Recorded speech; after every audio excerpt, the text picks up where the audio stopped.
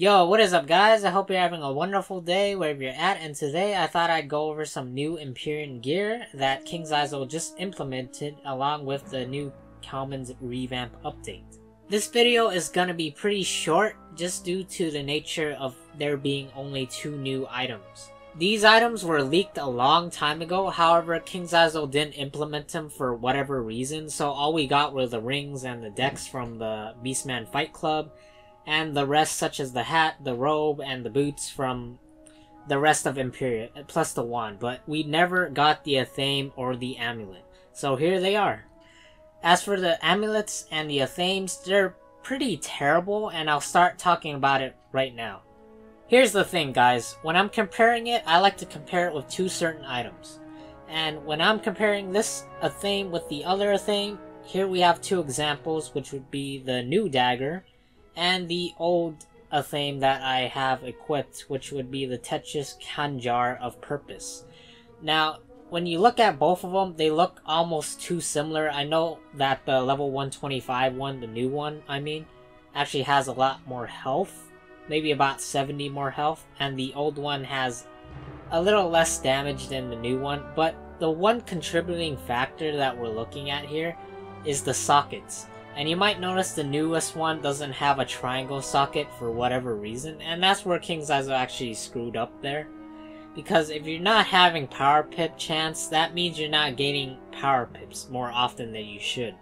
And for a life school that pretty much does rely on healing to actually get through the fighting, it's not too good that you don't have a socket for power pips. Or accuracy for that matter. Not that it really matters for life school since you have 90 or 85 depending on a new spell.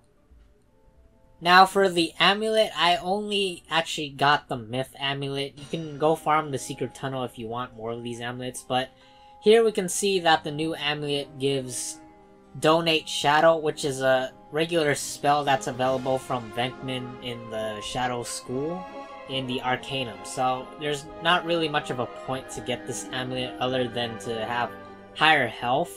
For Ice, I do know that it has about 480 something health or 490 something health, so it really bumps up the health level here. So if you are an Ice that wants to achieve the highest health possible, this should be the highest health amulet in the entire game as of right now, considering the fact that it also has a tier socket as well. But in a metagame defined by critical glass cannons and defensive jade turtles, this is not a very good amulet for you, considering that it's not really viable for anything. You get a little bit of resistance, but that's all it really has to offer. And that bulk isn't really justified for the main reason that it only has Donate Shadow going for it. The health can be beaten by any other amulet. You could just add a health jewel and it would just be fine. And to be honest, if we're talking about health jewel and defensive turtles, you could just use the Rasputin amulet. Heck, you can even use the Arcane Exile amulets from the Jeweled Slope bosses.